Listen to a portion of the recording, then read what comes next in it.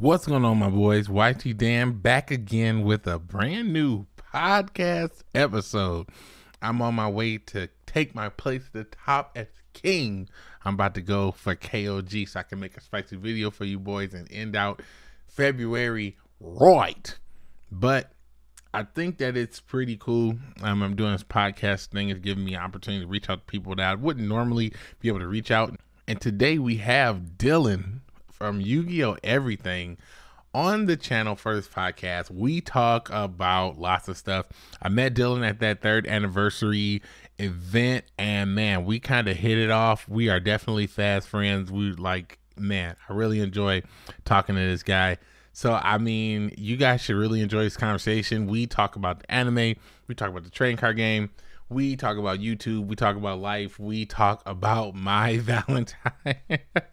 We talk about a whole lot of stuff. So you guys should really enjoy this. This one is longer than usual. I just want to see how you guys like a longer form stream. I'm getting better at putting these things together. So I hope that you guys will enjoy it. And hey, thank you guys so much for watching. And as always, keep it dang. Yeah, it's pretty crazy how fast technology has moved. It's honestly terrifying. Yeah, I mean, straight up, honestly, it's a miracle I'm talking to you on Discord right now. I hate Discord. The user interface is trash. I'm just saying, I know you guys love Discord out there, but user interface is absolute trash. It's a mess. I'm not a big fan of Discord. It's too overwhelming for me more than anything else. It's a bunch, and honestly, if you are any one of, and I don't even mean like a celebrity or a YouTuber or anything, if you're anything of note, your Discord is probably going to be on fire with red notifications, a bunch of things that you have to give some attention to. And it does drive me insane. I started my Discord 2 years ago, and Watt was telling me that he joined it, and he met a lot of other Duel Links YouTubers there. But it was I was just kind of non-existent there, because every time I would go there, it's millions of questions and everything else. Well, not millions, but tens of 20s of questions, and it was just a lot. No, I get it, dude. When I had my public Discord back a few years ago, it was the most stressful thing of my life. Now my Discord is only for channel members or patrons. Even if you're just a patron for a month, you have access to my Discord really forever. Oh, okay. But back when it was public, the chaos, the amount of trolls that would come in, and then you'd have to intervene in situations. And if you appointed certain mods, if those mods went rogue, it was just a nightmare. Yeah. Situation. Yeah. Discord, I have a horrible relationship with Discord.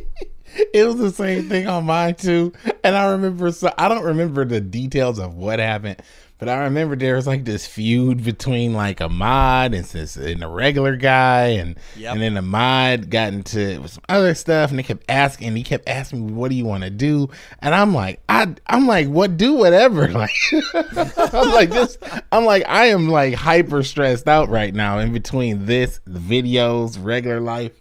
At this point, I was Discord can just die in a fire. Literally. Yeah. I would not. I ended up, what I ended up doing to my public Discord is I basically let it die in a fire. I literally freezed every single channel so no one could text. So the history of all the conversations were there, but no one could write in any of the channels on my Discord. And it's still there as like a museum observatory where people can come and look and say, oh, this was Dylan's Discord. No one's written in here since 2017, but that's nice. It's a nice memorabilia. Oh, so it's dead and you made a new one?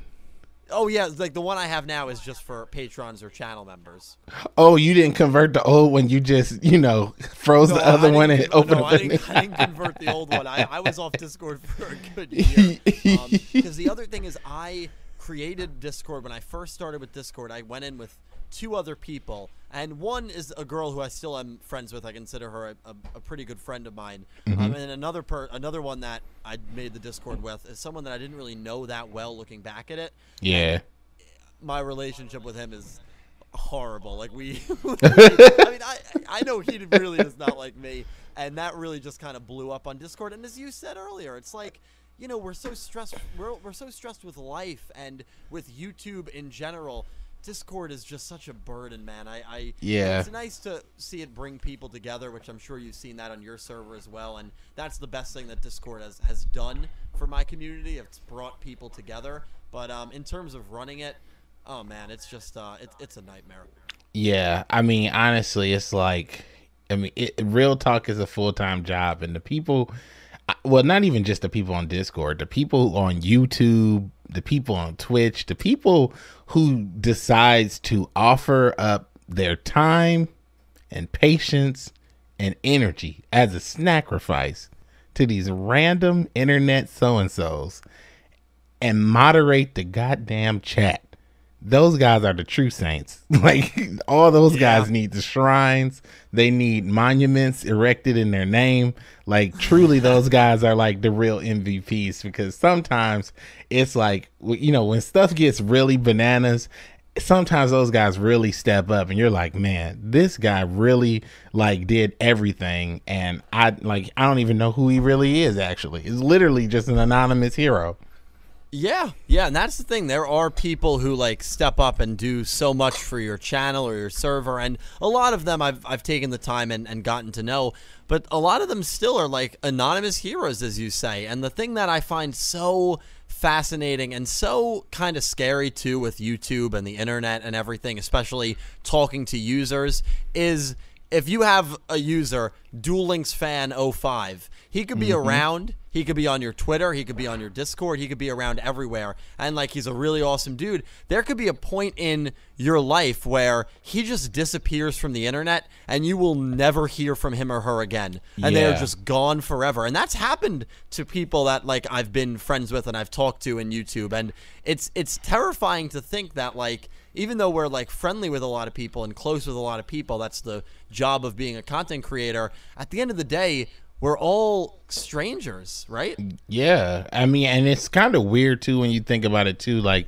we're all strangers, but then we have these bonds that we're like connecting with each other on. And I would honestly say it's like, it's on a different kind of level. It's not on the level of like, man, we're just friends and this is a hobby thing. This feels like a weird new thing, because it's like you're forming these types of relationships, and most of the time it's around like something that you're passionate in. So it puts these people in this very weird category in your brain. Like, you know, you got the people you love, you got your family, and then you got these people who you enjoy Yu-Gi-Oh with, who have this insane connection with you, who just understand you on a different level that other people just don't get. And you don't even see these people's faces. It's just really strange. Yeah, and my favorite is when people will have like a different username on like 5 different sites. So they'll have a different YouTube username, they'll have a different Discord username, and they'll have a different Twitter username. And you're trying to balance between all these different usernames, and you think it's like 5 different people, yet it's one person. The internet is just weird when you really think about it. It does a lot of amazing things, but it's also just, everything you just said was spot on. It's a weird place, man. Yeah, I mean, it is crazy, but, you know, I'm kind of enjoying the ride. Like, I never envisioned anything like this when I was, like, younger. When I was younger, I always used to think, like, man, it sure would be nice to, like, one day, like, duel people from all around the world. But I was like, that's a far-off dream, and I don't think I'll be winning any trips to world anytime soon. So I just kind of enjoyed my life and stuff and kept playing Yu-Gi-Oh. And then like one day Duel Links dropped and I was like, man, this is like really like this is it. Like, this is exactly what I was thinking about back in the day. I like, outside of a dual disc, like, this is almost everything that I've actually wanted. So it's been absolutely insane. It's been incredible, actually. Yeah, no, I completely feel that. And like with me, it's it's you with Duel Links, it's me with the anime. Like, I remember, it's just crazy to think. I mean, we've both I feel like everyone who has even if you only have like 5 or 10,000 subscribers, like, to me that's still a very big amount. Like, I know you're over 30, I'm over 60. And it's like, it's just crazy to think that, like, before you started doing anything, you would have never thought, at least I feel this way, I would have never thought I would have reached the amount of subscribers and views and even friendships that I've reached through doing YouTube. Like, you just never believe it. You never think that it's possible or obtainable. And yeah, looking back on it, it really is incredible. And like, obviously you with Duel Links, me with the anime. I remember in 2015, 2016, no one was talking about the anime on YouTube. And I was I really which think, is crazy to even think about. Yeah, looking back at it now, but think about all the big corporations that have gotten involved. All your Watch Mojos, now they're all making videos on it. Crunchyroll threw their hat into the ring with a timeline video because they now realize that Yu-Gi-Oh has a massive audience. It's something I realized 3-4 years before they did. But of course, channels like Watch Mojo, they can upload anything they want, and it's going to get an insane amount of views. Even Jaywitz, who is a guy who does all Pokemon content, he's dipped his hat into the Yu-Gi-Oh ring recently. So it's such a big IP and a big market, and so many people do enjoy talking about the anime and watching the anime. And it's amazing to me that 5 years ago there was no content regarding it at all. So I'm thankful that I kind of was one of the first to at least start making content consistently on just the anime. And to think that I've met so many people and talked about the shows to so many different people, I mean, it truly is incredible. Yeah, so even from that perspective, from the anime side, just give me an idea of kind of what that community is like, because for example, I can really speak to the Duel Links community, and I guess I can speak to TCG community very passively, but I kind of feel like outside of the competitiveness, where folks are just kind of either 100% all in and they just want to know what the top deck is so that they can play it and play against it, etc. You have these other folks who are just kind of, I don't know, just kind of, it seems like I guess the best way to describe it is just in love with the game. They just want to know anything and everything Yu-Gi-Oh, Duel Links, or TCG or whatever. So how are the anime community, what is that like? Oh boy, well, you got an hour of your time? No, I'm kidding.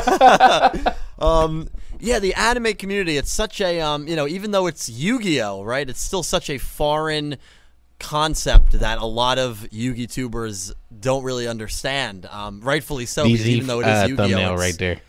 Yeah. Yugi tubers don't understand the anime community. I like that. Oh man. Oh boy. Yeah. Quote me on that. I will say, man, there are a lot of incredible people in the anime community. There's so many different groups. You have your people who you have your cosplayers, right? People who watch the anime and they want to cosplay the anime. I feel like there's a good amount of cosplayers who don't even necessarily watch the show. They just watch the character design so that they can cosplay, as I think a few cosplayers are. And then, of course, I'm friends with 2 cosplayers, Nina and Christina. Huge shout out to them. They're incredible cosplayers. They watch the shows. You have your Gen 1er fans, as the Pokemon community knows very well, where Yu-Gi-Oh! Duel Monsters was the best. It all went to trash after Duel Monsters. Oh, Yu-Gi boomers. Yeah, Yugi boomers. That's I love Yugi that term. boomers. I like that's great. that. Now you have certain variations of them, because a few of them will say, "No, GX was pretty good too," and then it went to trash. And then the final pack says, "Yugi Zoomers." And then you have a few that also say 5Ds was great. The rest went to trash. Most of those people have never seen past Duel Monsters. They just assume that the shows are horrible. Yeah. But I will say there's a lot of amazing people who are just very easygoing. You have your people who are very, I want the show to be this way. If the show is not done this way, then the show sucks and everything sucks. Your opinion sucks. And then you have the fringe fans. And there are more fringe fans than I would like to admit. And the fringe fans are Sammy people, Classic Sonic fans, you mean? Like those kind of people?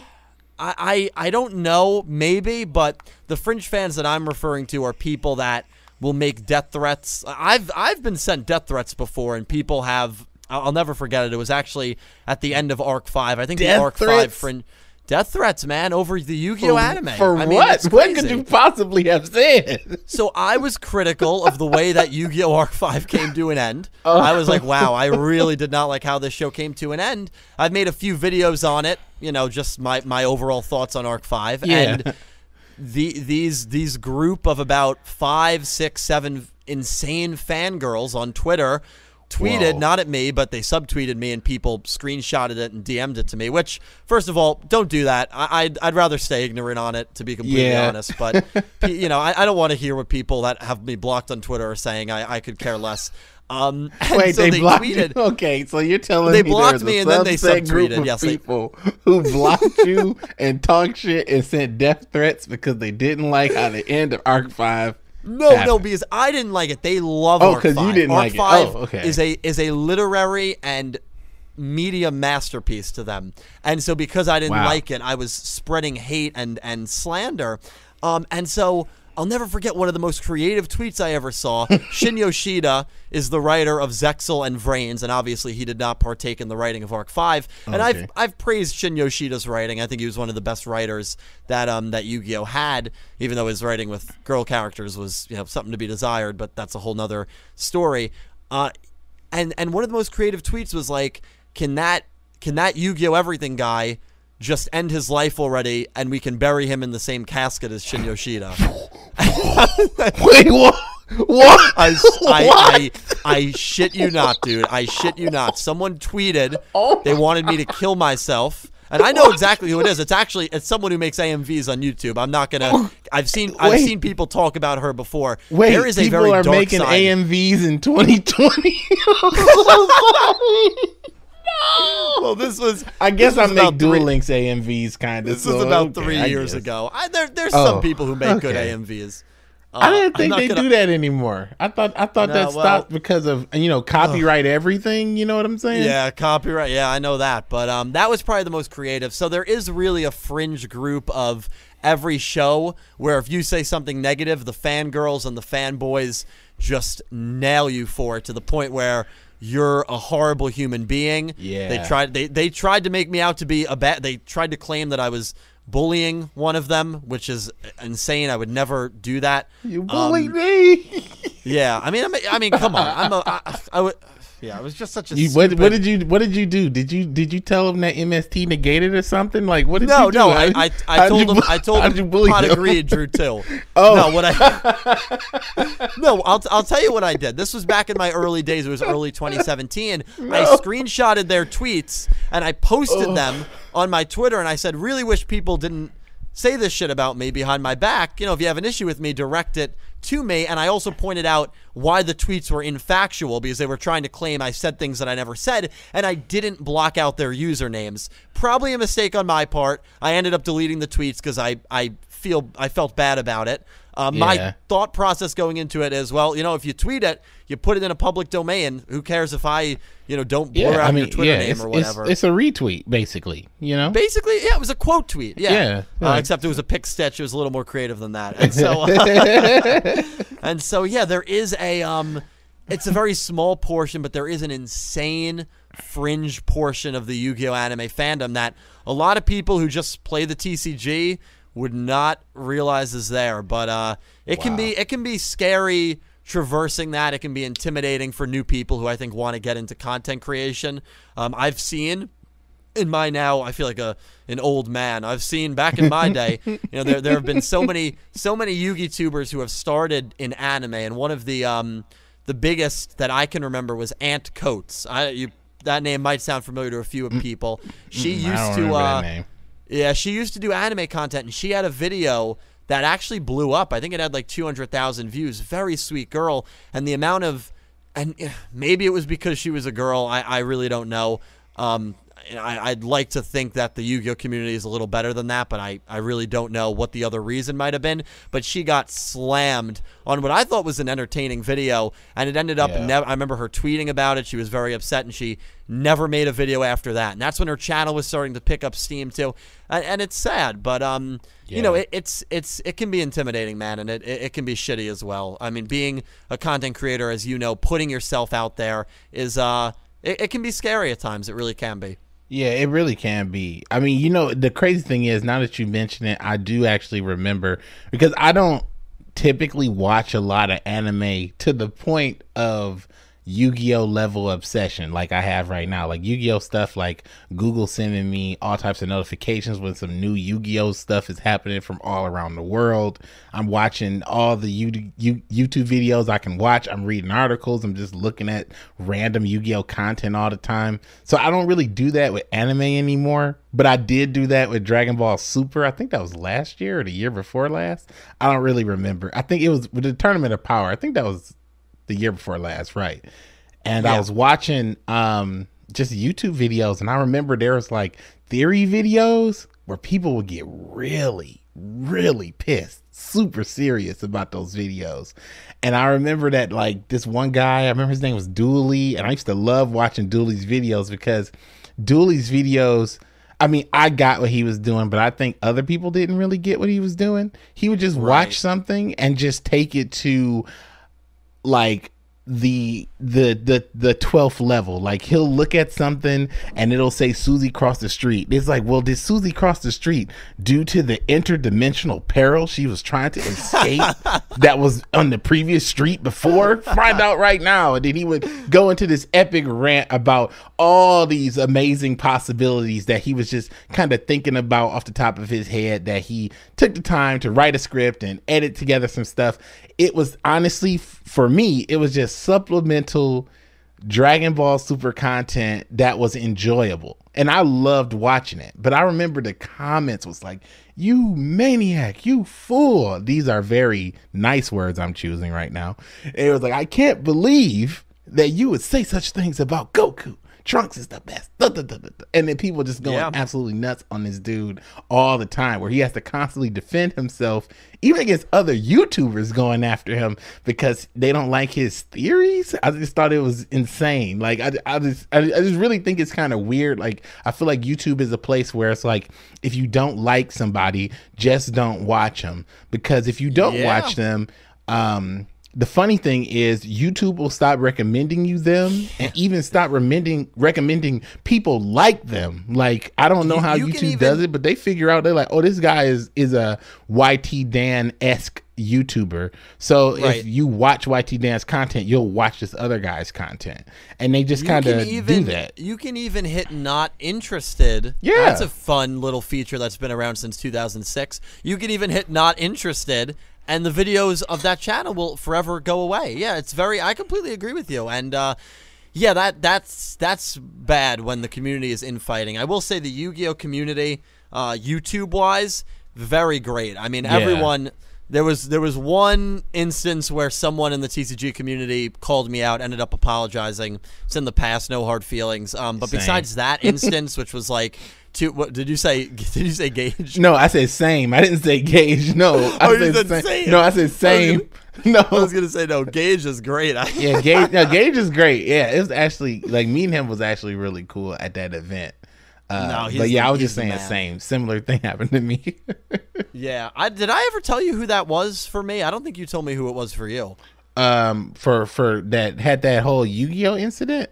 Yeah, I'm not gonna say any names. Oh yeah, I didn't want to say any names either. I didn't want to put it out there because it's like water under the bridge, and it was, no, exactly. Yeah, but we'll keep people guessing. But it's not a big deal. But I feel it though. It's like, I mean, honestly, it's just like the thing about not even YouTube, like Yu-Gi-Oh is a very primal game. And I know this is going to sound really weird, and I'm going Joe Rogan on you right now. I'm getting all crazy now. But listen, Yu-Gi-Oh is a very primal game. You think about the simplistic notion of 2,500 always loses to 3,000. You know what I mean? So you got these guys that feel like they're 3,000 level guys. You got these Seto Kaiba personalities in the Yu-Gi-Oh community. And they feel like they're best or better than, and for whatever reason they feel like that. They might have all the cards, they might have tremendous skill, they might have some regionals or some tops or whatever the case may be. And then you just got these other guys who are either the Joeys and the Yugis, just run around here with their beat sticks and their Unga Bunga decks.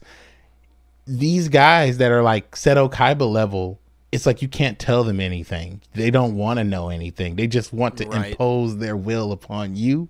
And I kind of feel that a lot in the Yu-Gi-Oh community. But I eventually, ironically, just like in the Yu-Gi-Oh anime, those Kaibas come around. They do come around eventually. There are some straight up toxic folks, and you know, I've been kind of blessed to not really deal with them too much. But like most of the people that come around, even if they're all like, you know, you pathetic idiot, you made a misplay, they'll be back in the next stream to be like, man, I love this guy. So it's very like, it's a funny type of relationship, but I feel like it's uniquely Yu-Gi-Oh. I don't feel like no other anime or even game trains you from the beginning to almost pick a lane of like who you are, and then you either become something different or you really dig deep into like this character trait. Like I feel like if anything, I'm more of a Joey or more of like I always called him Kid Yugi, but Yugi Moto. I feel like I'm in that area. I'm like a Joey or a Yugi Moto. I want to be a Kaiba. I wish I was a Kaiba like a Joey, but I just know I'm not a Kaiba. I'm just the kind of guy that like, I like playing with my toys and enjoying what I have. You know what I mean? It's like, I won't stress that I don't have 3 blue eyes, but I mean, well, shit, if I can get 3 blue eyes, that'd be great. Like, you know what I mean? Yeah. Yeah. No, I feel it. Yeah, I feel like I'm probably like a My Valentine because I know how to duel. I know all the concepts of it, but I just never win if I do duel. So that's probably more little anime humor. Sorry, Humor all you Mi's out there, all you My fans out there. all the big fans of My Valentine. Yeah, all 4 of you My fans out there. And actually, the crazy thing is, My doesn't even get any love for like waifu love.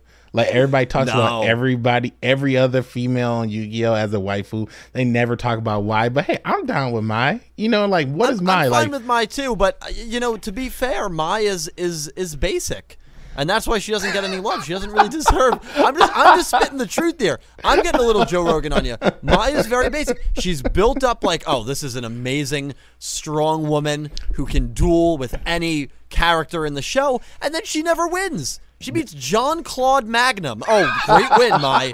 We've waited the whole show for that big win. Who summoned a ninja? Who summoned a ninja? Who was actually a real man. Yeah. And she gets a win after she sells her soul to the devil in season 4. That's the only way she ends up getting a win. Come on now. Talking about anime, I'm glad you're here. That, for me, my teenage years, my like young adult teenage years, when I saw Joey put it all on the line and donned the Red Eyes armor to fight for Mai, I couldn't believe that was the most awesome Yu-Gi-Oh thing I had ever seen, and they never did it again in the main series, like in Duel Monsters. I just thought like anytime Yu-Gi got in trouble, I said as soon as Joey puts on that armor, it's a wrap. Like that's what I just kept thinking. Like as soon as Joey puts this armor on, there's nothing anybody can do. That's amazing. Well, that Joey's duel against Val and that armor duel, a lot of people forget this. I think that's the last duel he ever had in his character arc. Oh, really? That was his last duel? Think about it, because he duels against Valen with the armor, then he duels immediately against Mai and loses his soul to the Orichalcos, and then in the final season, they're in Egypt. I don't think he duels in Egypt. So I think that's really the last duels that he has. Whoa, man, you just brought so much like enlightenment to me. I'm like, yeah, that was Joey's swan song. Wow. That was his swan song, dude, the armor. I can't bring much enlightenment when it comes to the card game, Duel Links, TCG, but the least I can do is be a weeb when you need me to be one. Well, I mean, Dylan weeb everything. I'm down with that. Oh yeah, I tried to start a channel about 2.5 years ago called Dylan from Anime, and I was gonna review all like different shows. I did a few My Hero Academia reviews. I enjoyed doing it, but it was just too time consuming, and like I would just it's just hard, man. It's fun to make content, but if my YouTube channel was bringing me in enough revenue where I was very comfortable, then I would consider doing a side project, but that is not the case right now. That probably will never be the case. Yeah, I think the weird thing about YouTube is I feel like I joined it like a little too late. I feel like I joined it right after everybody went from rags to bitches. Everybody got super rich, and then I joined on. They said, "All right, stop giving the money away."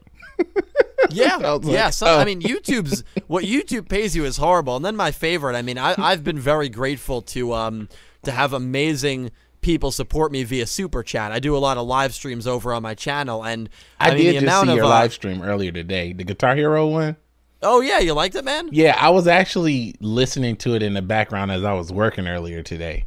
Oh, dude, that's amazing. I didn't even know you were there. That's awesome. Yeah, I'm a live stream lurker. I'm pretty bad. I'm always lurking in somebody's live chat.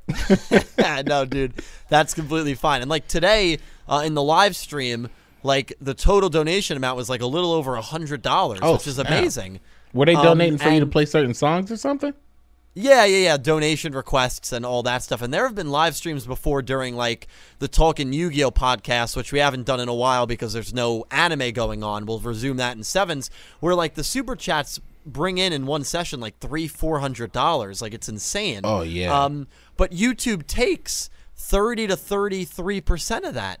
So like, yeah, if you bring in you know, $100 in a live stream, you only keep like 65 to 70 of the dollars, which is insane. I mean, like YouTube takes so much, and so even they're not paying you well. They don't give you good payouts with the donations and stuff. It's just it's a jank site, man. It really is. Hey, let me ask you this, and this is a random kind of off topic, but it is kind of on topic. So, have you ever told anyone that you did like Yu-Gi-Oh type stuff, and they asked you the first question is, "Oh, so do you get paid? Do you make the money?" And then you're like, "Yeah," and they're like, "Cool, let me take a look at your video," and then they whip out YouTube on their phone. They've never even logged in. They search your channel up, click on your channel, and then you get like a Maserati ad or like a crazy luxury item ad rolls before your channel goes. Has that ever happened to you? That is unfortunately never happened to me. That happened to me, and it rolled a Mercedes ad. And the guy looked at me and was like, wow, Dan got Mercedes advertising on his channel. And I was like, shit. I'm like, Mercedes advertising on my channel? Why don't we get 25 cents on this video? Yeah, right. I'm like, who's this video getting made the money? me $2, but I guess Maserati can advertise on the bumper. Yeah, I'm like, whatever. Like, you know, and it's so funny. Like people like do leave ridiculous comments about the ads they receive, which I do think is funny. Like, yeah, I got a Trump ad before this. Like, damn, what's up with that? I'm like, I don't know what's up with that. Looks like Trump is advertising again. I guess that election's right around the corner. Like, yeah. I think one of the funniest things is when people try to insinuate that you're responsible for the advertisements that come up on the channel, which you have no control over. You have no control. It's like, hey, is there any reason, Dylan, I got a Viagra advertisement before your video? I'm like, no. No, Duel Links Fan 05. Well, it's based on what you've been clicking on. So either you've been well, that's true. Either you've been on the hub, or I don't know. I don't know where you've been recently. I don't know where you've been hanging out. What you've been clicking on. Is incognito mode at least will keep your cookies away. Maybe. Well, that's what they tell us. Allegedly, who knows if that's even true. Probably when you click incognito mode, it just opens up your FBI agents mirror. My favorite is when you click incognito mode, it says be careful for a few of these things, and one of the things it lists is person standing behind you. I'm not even kidding. If you load up incognito, they warn you about. Hold on, let me do it real quick. Your activity might. Oh, do they not do it anymore? Oh, they definitely used to do it. Well, I mean, honestly, sometimes you got to make stuff idiot proof. I wouldn't doubt it. But they probably took it away because someone complained. They're like, "What do you think? I'm stupid?" And they were like, "Yeah, we can just take it off. Whatever."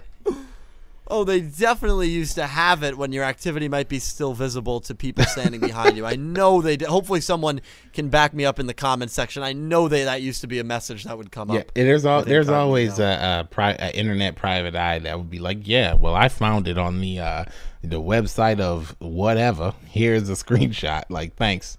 What I really feel like YouTube should have is like I know they have a feed for like videos, and then you have that like community tabs feed, but it's like I feel like that community tabs feed should be more alive. Like I don't know why it doesn't feel the same as like a Twitter or something like that. But my audience is on YouTube, so if I want to talk to my YouTube audience, community tab is the only thing I really have, because everybody's not on Twitter or Discord or wherever, because everybody's all over the place. Yeah, I agree. I never use the YouTube community outreach. And the reason I don't personally is honestly it's fear that I'm gonna post something and people are just gonna get annoyed with me and unsubscribe, and that's genuinely the reason why I don't like to spam people. Even though that's such a stupid thought, because most people, I'd say like 80 to 90% of people that are subscribed to you, they want to hear all that stuff. They want to get updates via YouTube, and so that's something that I've always been kind of having an inner battle with. Like, I don't like to, you know, do certain things because I'm worried people are just going to get angry with me. It's why my videos for episode reviews are literally Yu-Gi-Oh! Vrains, episode 20 review. Like, I do not like to do anything that might be borderline clickbait or misleading, and I've never done anything like that. And, you know, I don't know. I feel like it's at points it might be playing it too conservatively, because that's also an issue that you run when you do something like that. Yeah, I think in YouTube, I think honestly it's a matter of getting in your own way, because at the end of the day, people are going to unsubscribe and like your videos or do whatever, you know, and you'll never know. Like, it's their prerogative. So if you do something, you wouldn't know if you caused someone to unsubscribe or not, unless you made a video and was like, hey, fuck you guys, the video, and it was 10 minutes long of Dylan just lambasting every single person by name. And then you start losing thousands of subs. Maybe that was the video. Maybe the video caused that. But outside of that, you don't really have any way of knowing. Like, people unsubscribe, and according to the new data that we have on that back end thing, people unsubscribe from the thumbnail alone. Like, they'll just look at the thumbnail and be like, ugh, it's YTDan again. Be gone forever. Yeah. Like, yeah, I know, and you're absolutely right. And there's nothing you can do to prevent that, because, as you said, it's people's right, and it absolutely is. If people want to unsub, people want to unsub. That is completely understandable and cool. It's just, yeah, I guess the fear of doing something that might insinuate it and speed up that process for people that are maybe borderline. That's kind of what scares me. But there's a lot of things that I need to just stop worrying about when it comes to my YouTube channel, and just go for it. Well, man, you're at 60K subs, so it's kind of like, man, you're doing something right. So I mean, I don't think you can really be afraid of that too much. Yeah, I just hit I literally just passed earlier today 66. Oh, nice. So I'm pretty much officially 2/3 of the way there, man. I mean, that's my end goal. And if that ever happens, which it'll still probably take a few years, if it ever does happen, I'd be over the moon, man. That's my end goal. Man, I don't really care about subscriber count, but like, just the plaque would be really cool for like a studio setting. I really want the plaque too. I do want the plaque. I want the plaque more than I want the subs, if that makes sense. Oh, like, I completely agree. Yeah, I could not agree more with that. Could not agree. Because 100,000 subs or whatever is great. You know, I wouldn't mind that. You know, it would change my YouTube in a lot of different ways, because a lot of things, like I don't know if a lot of the viewers know this, but when you hit certain levels on YouTube with subscriber count, you hit certain things on their back end. So, you know, once you get to 100K, like, YouTube looks at you as like, oh, this is a legit YouTuber. This is an actual value to our site. Let's start handling him and his account, or her, with kid gloves. Like, they actually assign you some help. If you go to the YouTube studio, you get more access to things. You get more time there. You can use the higher grade equipment. Like, all kinds of stuff happens when you hit 100K, but a lot of people just don't use it because, you know, either you know, you're not in a good location. Like, if you live in Detroit, you know, it might be hard to get to LA or New York, especially if, you know, you have a fledgling YouTube channel. And then if you live in LA or New York, some people just don't know about it. Like, you get so deep into life and the YouTube rabbit hole, pretty much you just never pop your head up to say, oh man, all these other tools are available to me. Because YouTube will tell you about it, but they'll tell you about it in a million spam emails that they send you about everything else. The invite to come to the YouTube space would just be amongst the other garbage. So it's just kind of, it's a weird thing. But I mean, if you get to that 100K, I mean, you're pretty good, but right now you're like 3,000 away from greatness right now. So actually, I mean, you should just stop right there, actually. Yeah, I'm hoping to hit 70. My roadmap is like 70 by June, 75 by the end of 2020. And then if everything keeps up consistently, I'm hoping to get to that mark before Yu-Gi-Oh! 7's ends, which would be like early 2023. And I know that's a far way away, but hey, it takes time, man. It takes time to accumulate, and I'm not going to say like, oh, I think I can hit it this year. No, unless I upload like 3 videos that go viral and get 1 million views, which is not going to happen. It's going to take a long time, and that's completely cool. And hopefully it happens. As long as it happens at some point, I'll feel like I already feel like I've done so much more than I was ever going to achieve when I started this channel, which I'm super thankful for. But like, as you just mentioned about all those things, that's the real mark. And it would just be amazing to see that 6-figure count one day. Oh, you cut out for a second. Oh, sorry. My audio kept recording. It just must have been Discord that cut out. Oh, okay. Okay, cool. Yeah. See, there you go. Discord. Yeah, no, Discord's great, man. I love it. I love it. Yeah, I'm recording on Audacity, luckily, so, you know, it's fine. Audacity won't cut out like Discord. Just like that. Oh, it cut out again? Yeah. Audacity won't cut out like that. Well, now that it's great. now it's comical. Yeah. Well, don't worry. We're good to go. But yeah, I'm sure it'll be fine. I'll get into the studio and edit it up. Yeah, you're good. But I did want to ask you though. So outside of just like the Yu-Gi-Oh anime, like, do you watch any other anime? Like, do you even care about any other anime? Do you even like anime? That is, dude, Dan, you're asking the hard-hitting questions, dude. They don't call me the #1 duelist and journalist for nothing. Yeah, he reviews the Yu-Gi-Oh anime, but does he like anime? Right. These are the deepest questions of our time. Like, actually, I hate anime. Anime killed my parents. Yeah, I hate people who like anime. No, I am I would say an avid fan of anime. Okay. Not really into the like the etchier stuff.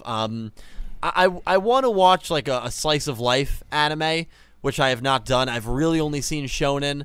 I've watched Soul Eater in full, which I enjoyed.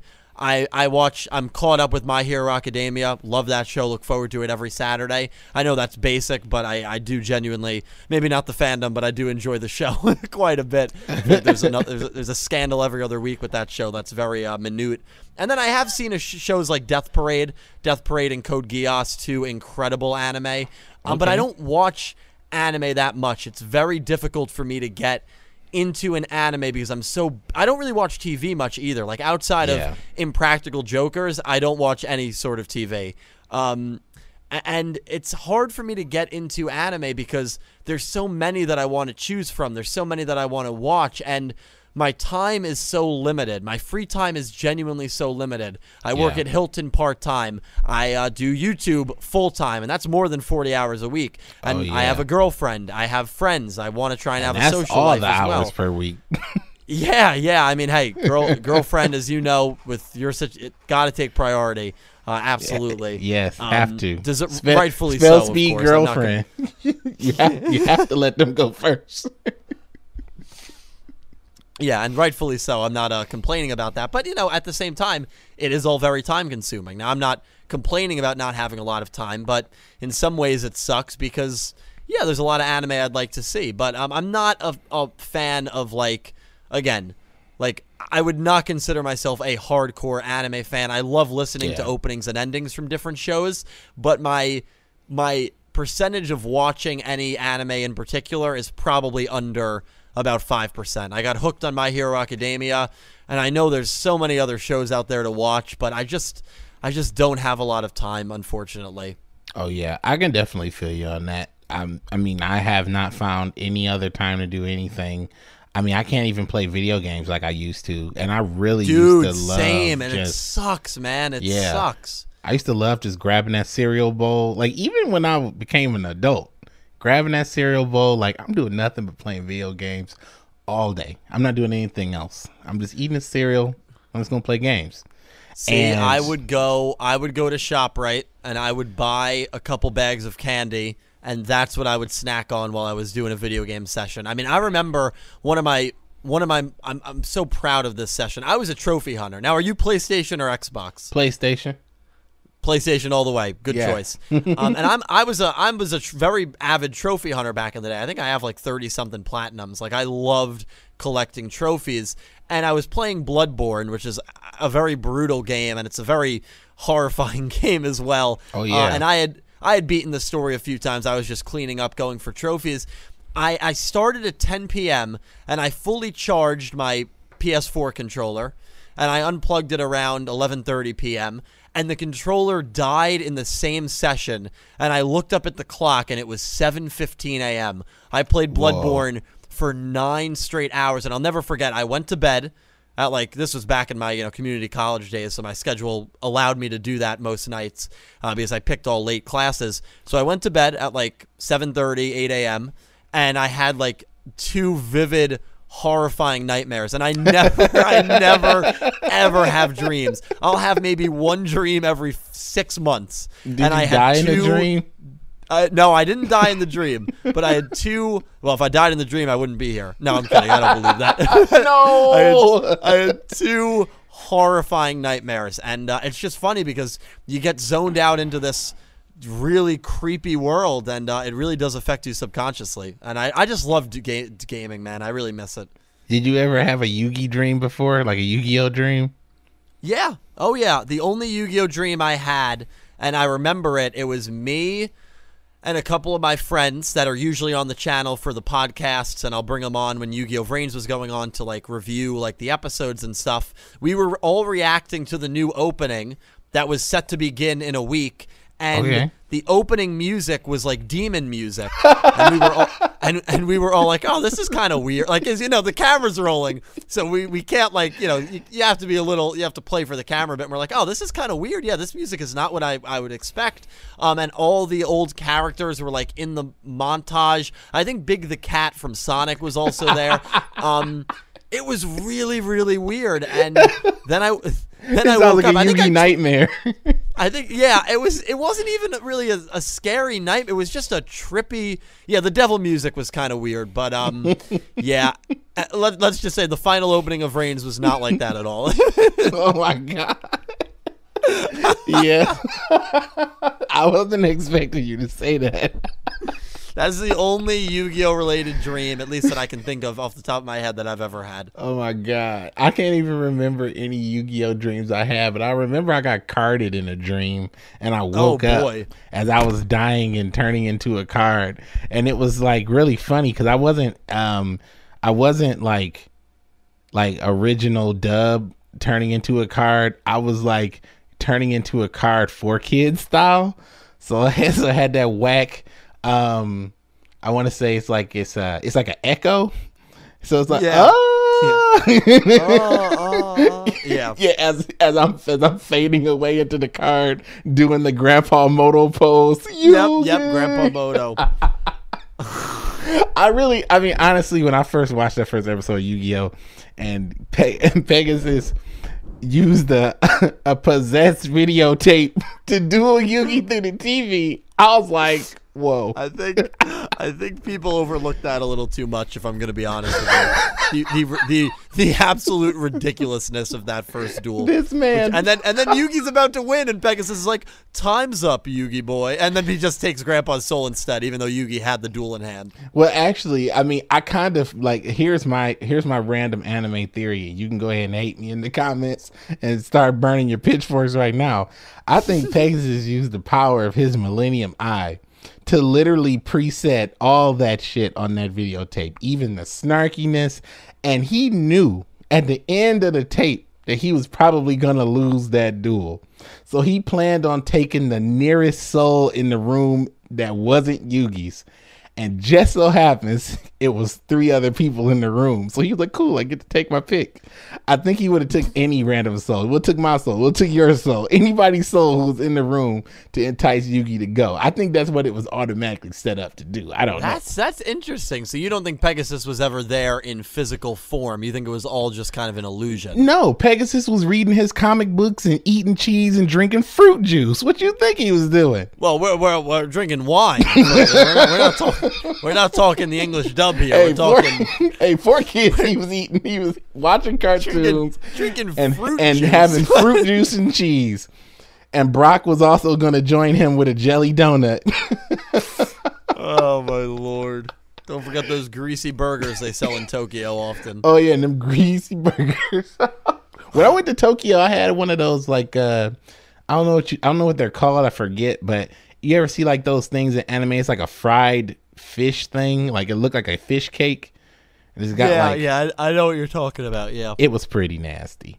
But yeah, it doesn't. Yeah, I can't imagine that being good. But people in anime seem to really like it, so I was like, let me try this out. It's actually kind of crazy thing walking around in Japan, and I know this is gonna sound really stupid and very ignorant, but it really does look like the anime, like everything. Like it really. No, I've really heard does. that from a lot of people, which is really cool. I mean, it's funny. My friends always got on my case about it. I don't really have, believe it or not, a burning interest to go to Japan. Which I know, like, always stuns a lot. Like, I want to go to England. I want to go to Ireland. I'd love to go to the Netherlands or like the Nordic countries, like Sweden, Finland, or Australia, New Zealand.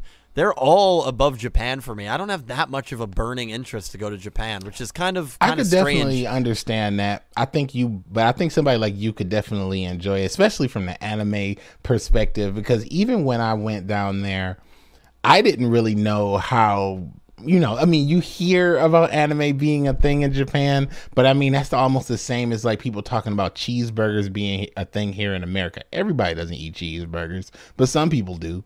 But when I went to Japan and I actually got to go to Akihabara, and I was like down in basically this anime video game town world, giant statues of Gundam figures, all kinds of stuff. It was amazing. And when I actually went into the Sega store at the top floor, they had a Yu-Gi-Oh floor in the Sega store, Really? which was weird. And at the time they were playing the Vrains theme song. So when I was on the escalator and they had the Vrains theme song on a loop, and it was that part where like, you know how you watching the Vrains season 1 theme song, and it's that part where Go is running on the bridge. Yep, the verse, the very first verse. verse. The very first verse. I heard the first verse as I'm riding up this escalator, and I'm like, okay. I'm like, what? I'm like, this isn't the Vrains theme song. And it was like, when you're in the Vrains. I'm like, oh, snap. It is the Vrains theme song. And when I got up amazing. there. By the way, you just sang that incredibly well. Do it again. Oh, I did. It said, when you're in the Vrains. Dude, that's... It's like, I loved that. Like, I really did love that theme song. Like, I remember, like, back when I was really young, I used to be like, man, this song is trying to make you feel something. I used to say that all the time as a little kid. I guess I didn't really fully understand what that means, but like Vrains really does like pull at your like emotions. Like it's just got a lot of energy in the theme song. You know what I mean?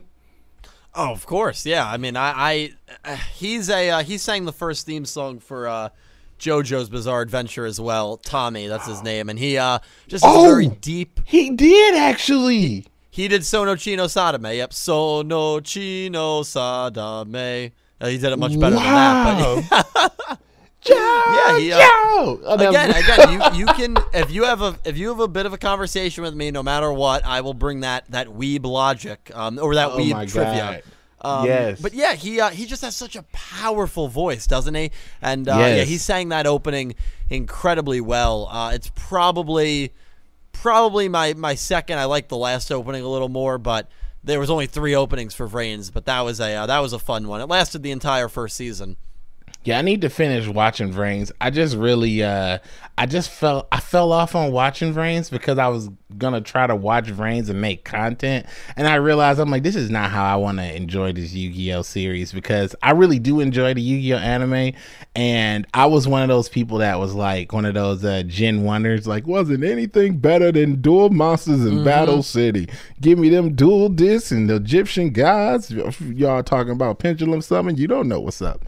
I was like that guy, but then I like started watching more anime beyond 5Ds, and then I actually saw like the beginning part of Arc 5, and I was like, wow, this is actually like really good. But I didn't finish enjoyable. it. So it's like, so I was like, I don't think I want to watch it and try to like make a bunch of commentary on it, because it's kind of taken away from the spectacle. Like absolutely. Yeah, it's like, and I could not agree with you more on that. That's a big reason why I stopped also doing the Dylan from Anime stuff, because I was like, you know, I'm not enjoying the show that much if I'm focused on just making content on it. Like, I really want to just enjoy My Hero Academia, or just enjoy Code Geass or Soul Eater or Death Parade or whatever it is. And you know, it's different for me with Yu-Gi-Oh, because I've now associated that is an advertisement on my phone. I've now associated Yu-Gi-Oh with doing commentary, and I love doing it. Like, it's part of my routine with Yu-Gi-Oh, so it doesn't take away from the show's enjoyment at all for me. But with other anime and other pieces of media, yeah, it absolutely does. So I completely agree with you there. And then it makes it more of a burden to watch it, and so you don't really want to watch the show. And yeah, I would definitely recommend getting back into Vrains and picking it back up. Now, do you have any interest in Yu-Gi-Oh! 7s? Have you seen anything about 7s so far? Okay, well, this is the thing. I have seen 7s, and I've seen what they're, I guess, I've actually, my only experience of 7s has been through your channel. So thank you. Thank you. So I have seen. I don't know if 7s. that's good or bad. And no, I mean, that's pretty. I mean, I think it's pretty good. I mean, you given a lot of like a strong explanation on what it is, and you're kind of like, I kind of feel like you, outside of you, you know, saying your opinion here and there, but I kind of feel like you're just saying like, this is what it is, and that's, what do you think about it? And I do respect that, because it's like a lot of folks would just say, oh, this is trash and I hate it. And if you think it's trash, crush that like button. Like, but I think that, you know, from what I've seen, the thing about Yu-Gi-Oh for me, I don't really judge Yu-Gi-Oh, and this is going to really sound really dumb. I don't judge Yu-Gi-Oh on like what the characters look like and even the story. What really speaks to me of Yu-Gi-Oh is the duel. Because I feel like the duels say more than the show ever could. It's so much emotion in a duel, and you know, because you're watching the anime, it's scripted, but a good duel can make you think that these guys are dueling in front of you, like off the table. Like, you don't know if Yugi's gonna draw the next card for game. You're so involved in it. You're like, how could he possibly come back with no cards in hand, and this guy has 6 cards on the field? How could he possibly come back from this? And they somehow come back from it with some miraculous card that either you've never heard of, or a miraculous card that you have seen and always overlooked. So that's the type of stuff for me that I enjoy about the anime. So I don't know if 7s is going to have that, but I would imagine it will have a lot of spectacular, nostalgic, quick duels. You know, if they're doing speed duels, I guess it ain't gonna be no to be continueds, because you know, it's overturned too. So I don't know. Yeah, I don't even think they're doing speed duels. You might have meant to say rush duels. Oh, rush duels. Yeah, rush duels. Yeah, I don't know how that rush duel thing is gonna work out. It does seem a little strange, but I mean, and this is another thing that's coming to my mind. Are they just gonna drop speed duels and just run off with rush duels, or like, what's gonna happen with that? Because it's like, I invested a little bit into some speed duel cards, and I've been playing speed duels along with Duel Links and stuff like that. And me personally, I don't think that speed duels and Duel Links should exist, you know, as a paper card game and a digital card game with no crossover. Like, if speed duels existed and there was a code in the pack, like for Pokemon, and you could redeem the physical pack for in-game currency or something. Anything, redeem it for anything. Like, even if they gave you a pat on the back, I mean, I would take that. But if they're not giving you that, there's like no value there. So it's like, I'm not truly interested in playing speed duels, but I'll play it because, you know, I just love to play the game. But is rush duels going to be a whole new thing? I think it gets really convoluted if you're going to have rush duel, speed duel, and master duel. Like, and they're all 3 different sets of cards, and they can't be interchanged. Yeah. Like I don't know. It seems weird.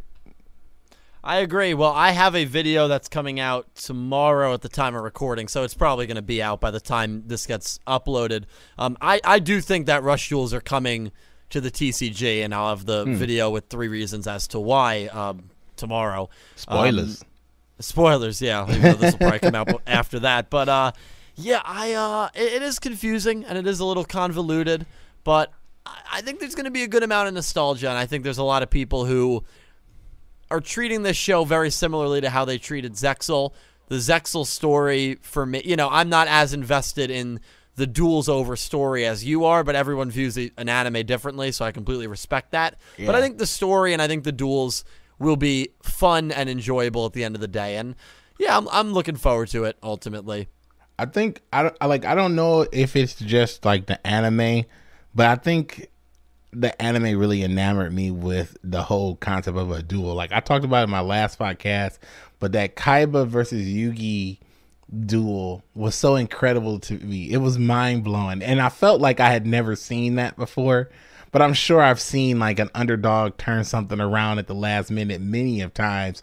But to see Yugi go like that famous quote, you know, draw your last pathetic card so I can end this match. And he's like, my grandpa's deck has no pathetic card, but it does contain. And then he shows him like 5 cards, and he shows him like he has like a full house. Like he's like, this is the game winning hand. And he's like, I can't do anything to this. I just lose. And then I was like, what? Like to even see that, like that blew my mind. So once that blew my mind, that got me hooked, and every duel since then has been like super impressive. Like even when we were talking earlier about Mai, like that's what like stuck in my mind. Like Mai went in that duel and dueled this like Hollywood celebrity for her hand in marriage, but at the end of the duel, because he lost, he kidnaps her with it was like the ninja monster he summoned. I think it was Kite Ninja it was called or something like that. The ninja monster, he was like, oh, like that seems like something practical that somebody might do. I'm going to summon a card and I'm going to have you jump on the field and say, huh. And then when I give the signal, we're going to just run off with this duelist and their cards. Like I'm going to declare a direct attack. And when you go in for the attack, you're just going to tackle him and we're going to take his shit. Like, I could see that happening in the real world. So to see that happen in the anime, it was just the funniest thing. Like, and it's all wrapped up in those duels. Like what's your favorite duel of all time? Well, my favorite duel of all time, and I have a video, my top 10 duels of all time. It's still to this day Yugi and Kaiba at Battle City. I think that duel is just, I mean, I know it's long. I know people, especially people who are newer fans, rip it for being so long. It's 6 episodes. But it's such a good duel, dude. The back and forth. Oh yeah. You have the Egyptian gods going at it. Then you have, you know, Blue Eyes and Dark Magician going at it. Red Eyes gets involved. Upgrades Dark Paladin, Blue Eyes Ultimate. It's such an amazing duel. 2 of the most iconic duelists from the franchise, just giving it everything they had. It's the final time they've ever versed each other, not counting Dark Side of Dimensions. And for me, it's the best duel the franchise has ever had. But that Exodia one, that's what I think probably the most iconic moment ever in the franchise. And Kaiba summoned Chaos Emperor Dragon that duel, and I think that was the first time he ever appeared. Oh, you might be right. Yeah, you might be right about that. Yeah. Like when I saw it, I remember when he summoned him at the time. That was back when Chaos Emperor Dragon, Blackluster Soldier, all that stuff was like hype in the metagame. So when I saw Kaiba drop Chaos Emperor Dragon, I flipped my shit at home and called everybody I knew. Kaiba summoned Chaos Emperor Dragon. Did you see it? No, man, I don't even watch the anime. How do you not watch the anime? Like, this is me, like, tripping out on my friends. Like, how did you not see this? Like, it was the most epic moment of all time. Like, I thought when he, like, I didn't know that they had chaos monsters in the anime. So when Kaiba was like, I banish 1 light and 1 dark, I was like, impossible. Like, I was caught up in that moment. It was insane. Oh my God, man. Actually, I'm probably going to watch that like after this. Yeah, no, you should. It's great, man. Yeah, it's amazing. You know what? Another good moment now we're talking about it, because Battle City is my #1 anime. Like my #1 Yu-Gi-Oh arc, like of all time. Like Battle City, I felt like even though it's like old school Yu-Gi-Oh duel monsters, I really enjoyed how the stakes were so high. Like I liked how Kaiba had this like emboldened arrogance because he literally wields a god now. I like that exchange between, like, I think, yeah, it was Ishizu and Kaiba. Ishizu was like, yeah, I'm going to meet that back at the end of the tournament. And Kaiba was like, yeah, right. Like, I was like, yes. And then he beat up that one dude in the alley with Obelisk. Like, the dude, like, he was like bullying some cards. He was like, here, he like, take the card, you won it. He's like, this card sucks. Give me another one. He said, but I don't have any other cards. He was like, well, I need two because this one's garbage. And then Kaiba shows up, was like, let me wreck this dude for some reason, and just beats him in the alley with an Obelisk. And then when Obelisk is also my favorite guy too. When Obelisk attacked through Mirror Force, that was like the best thing ever to see in anime, because I think it was Loomis and Umbra, and they were on top of that tower, that tag duel, which is also amazing with Mass Beast and Yugi. Yeah. And Kaiba attacks with Obelisk, and one of them activated Mirror Force. And I forgot what he said, but he said something like your puny trap can affect a god. And then it shows Obelisk literally punch through the Mirror Force energy, and it shatters like glass, and you hear the glass sound effect. And they was like, oh, and it was just like, I don't know. It was like something about like that bravado, like that Kaiba has that confidence and that power, and Obelisk was just like full synergy. Like, honestly, when I do play like Hazes or Thunder Dragons or anything like that, and I play and I activate Beatdown, I feel that bravado. I feel that power. Like, I do feel like I'm invoking like Kaiba's energy in that moment of Obelisk attacking through Mirror Force, like something, because Mirror Force in the TCG at the time was like the pinnacle of back row. It was the apex trap card. Like in Duel Monsters, where you don't have many special summons, a card like Mirror Force can either turn the table of the game or end the game all on its own. And like, that was back in the day with cards like Fiber Jar and Cyber Jar and like all kinds of crazy powerful cards that are all banned now. Oh yeah, are all gone. But during Battle City, they dueled with the most broken, most powerful cards of all time. Like when Kaiba was training against the AI machine, and the AI machine flipped Cyberjar and summoned a bunch of monsters, and I was like, what? I was like, they put Cyberjar in the anime? Like every time they would do something, I was always freaking out. But the most legendary moment I think of all time was how Merrick almost lost it all. Didn't even make it to the finals. Can you imagine being a villain and you get in a tournament arc and it's a card game and you brick? Like, can you imagine how that would just suck? Your world domination plans all hinge on this card game, and you bricked on the Winged Dragon of Raw, Slifer the Sky Dragon, and Obelisk on the first turn because you put them all in your deck. Yeah, it's incredible. It really is. Because Yugi could have straight up bricked like that. He could have drew Slifer, Obelisk, and Raw with a Dark Magician and Dark Magician Girl on turn 1. Yeah, absolutely. L. Like, or he could have drew Catapult Turtle instead of Dark Magician Girl, make it even more whack. Oh my god. That's I think what I probably love, because I love with the anime, it's like all these amazing like diabolical plans to destroy the world or kill someone or get revenge or whatever it is, it all hinges around a card game. And when you really take a step back and think about it, it's so ridiculous, but it's what I just have grown over the years to absolutely adore about the franchise. But it's kind of weird. I kind of feel like this is again side theory, not much to support it, but this is like my explanation for that. I think the world has become like in the world of Yu-Gi-Oh, for conflicts to have to be solved by card games, that would mean that as a human race, like, so much time has passed, we're so much more evolved. So it's like yeah, I could shoot you, or I could send a drone to blow up your house, but you know what though, I'm gonna just duel you, and the outcome of this duel is gonna just squash this beef forever. And you're like, cool.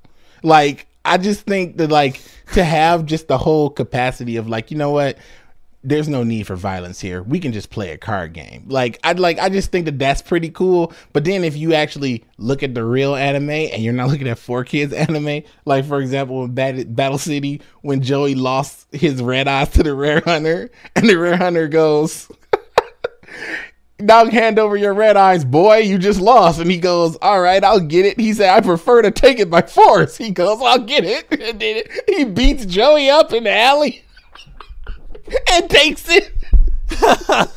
And he already lost. And it was just like, so this guy, that was the Exodia dude in Battle City. Yeah, that was the Exodia Rare Hunter.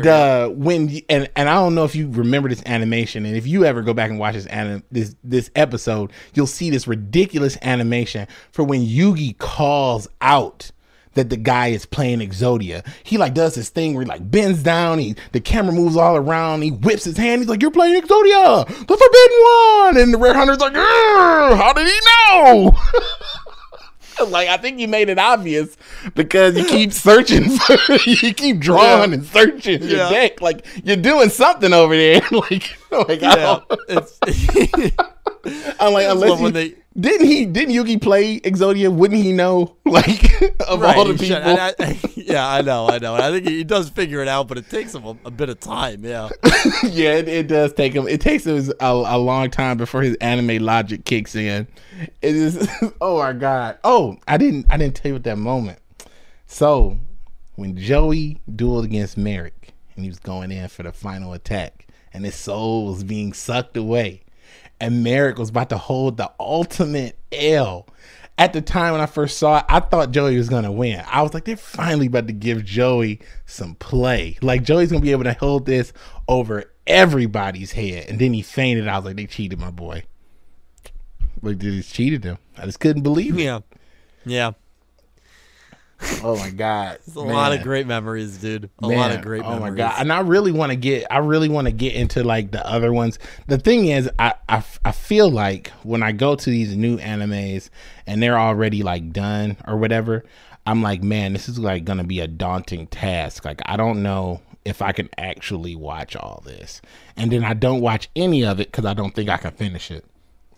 Yeah, well, that's why it's, with Sevens, maybe you could just watch it as soon as it begins in April, and that way you can like get on top of it, because I completely feel that, like, if you fall 10, 15, 20 at least episodes behind a show, yeah, it's like Attack on Titan. I would love to watch, but it's too intimidating now for me to pick it up because it's so deep into the run. Or like a Naruto or a One Piece, forget about it. Like, there's no way. When was the last time you played the TCG? I went to locals in January of 2019. That was probably the last time I played with physical cards. Yeah. But it's also one of the only times. I probably only did that about 3 or 4 times in my life. Oh, well, it actually cut out for a hot second. So you was like, yeah, I played in January 2019, and then it came back. I've only done that 3 times in my life. And I'm like, oh, what have you done? No. That's absolutely true. Yeah, I did it probably all around December and January of 2018, 2019. I remember it was somewhat after my my ex-girlfriend had broken up with me, and I was doing it to fill a void. And it definitely worked. I've had a lot of great people through it, and it took my mind off of a lot of things on Friday nights, which was well needed. Oh yeah, I mean, I could feel that. Oh, you played Yu-Gi-Oh on Friday nights? That was like forbidden back in the day because they had Magic at the place where we did Yu-Gi-Oh. So they were really? Like, yeah. So it was like Friday Night Magic. So they wouldn't do Yu-Gi-Oh on that night because, I mean, honestly, when you had a bunch of Yu-Gi guys and a bunch of Magic guys all in one space, it does get hot. I'm gonna just say hot for lack of a better term. It got real hot in there. So they would just kind of have it like segregated, like Yu-Gi days are Thursdays and Magic days for like Fridays. Well, back where I was at. Yeah, that's interesting. They never really played Magic. Of course, the place I'm playing at now is shutting down. They've been open for 50 years, and it was just announced that they're shutting down. But they never really had Magic there on Friday nights at the place I went to, surprisingly enough. Then why are they shutting down? The mother who owned it for the 50 years, an older woman, sold it to a different... It was like a family business, and she sold it to someone else, and he's gotten rid of the hobby shop. Oh wow, that actually sucks, man. I want to open a hobby shop. It was like an icon. Yeah, that's insane. I honestly, like, Simply Unlucky opened up a hobby shop. I want to open up one as well one day. It's a good I don't goal know to have. when, but I really do want to do that. Well, what'd you say? I said it's a good goal to have. Yeah, it's a fun goal. Yeah. I mean, I really want to do that. Like, I feel like that's something that, like, if I was to launch that, I feel like people would really come out to that. Like, I think that they definitely would. But it's like, could it be a viable business, for all time? Like, I don't know. Like the person that I used to go to this place called Collectible Investments in Michigan.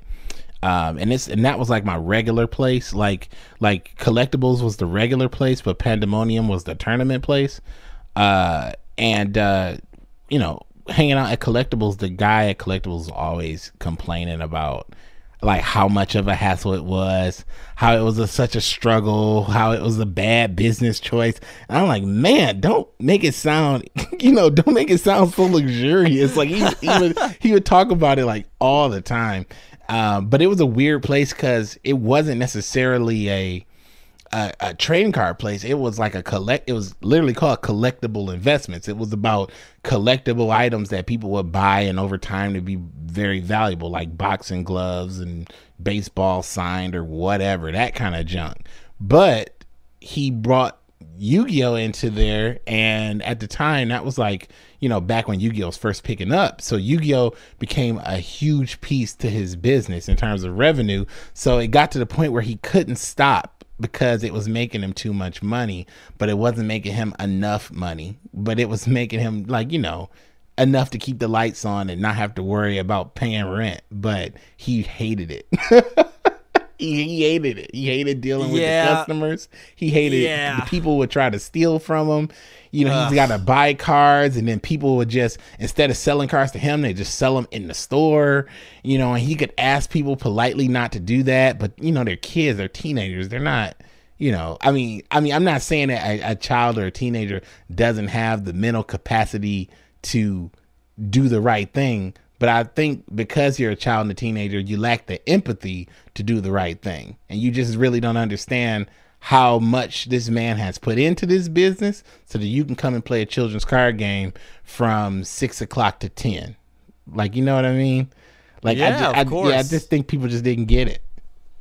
Yeah, it's hard. It's hard to own I'm in the hospitality business, and owning your own hobby shop, it's a mixture of hospitality, of business management, of knowing distribution and production and wholesale, and you gotta have a lot of things down, and a lot. You could be a really good manager, but really struggle with that hospitality and being able to deal with customers and different types of people, and that immediately makes it unenjoyable for you, even if it's making you a good profit. So yeah, it's hard, man. It's really hard. God bless Simply Unlucky. I hope his place is doing well. Well, at least Simply Unlucky knows how to play the game. This guy didn't know how to play the game.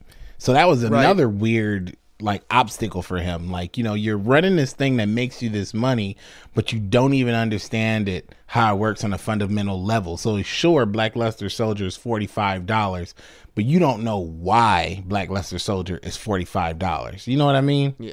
It's hard to relate. Yeah, it's hard to relate to customers and people that are mainly your target audience at that point, your target base. Yeah, so I mean, I don't know. I really feel like I want to do it. And I remember when I saw Simply Unlucky's like his video announcing the thing, I just couldn't believe that he actually had done it.